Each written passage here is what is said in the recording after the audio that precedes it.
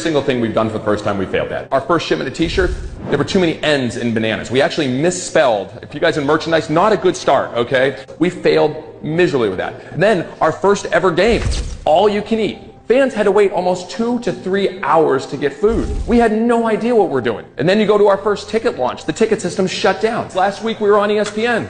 The transmission went out for the first 10 minutes on national primetime television. Every single thing that we have done, we have failed at first. Most people, what happens is they give up after a failure. We do so much that we're not scared of doing what they call a failure. If we are not failing, we're not trying big enough things. It's our willingness to get through the messy to get to the great. What are you doing that you've never done before that you can experiment with and try? And it's probably going to fail at first.